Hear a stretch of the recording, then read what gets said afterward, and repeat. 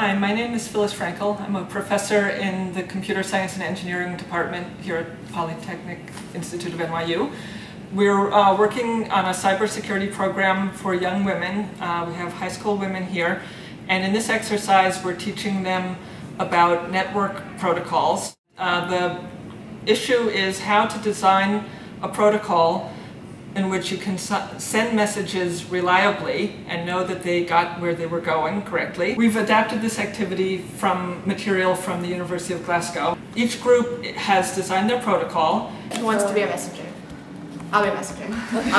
And now they're going to walk through it by sending messages one by one on their paper tablets of stone, and the messengers along the way will read an action card, which will either say to deliver the message the normal way, or to be lazy and drop the message, or to wait a while and then perhaps end up delivering another message before the first one. By actually physically acting out the protocols, the material will make more of an impression on the students.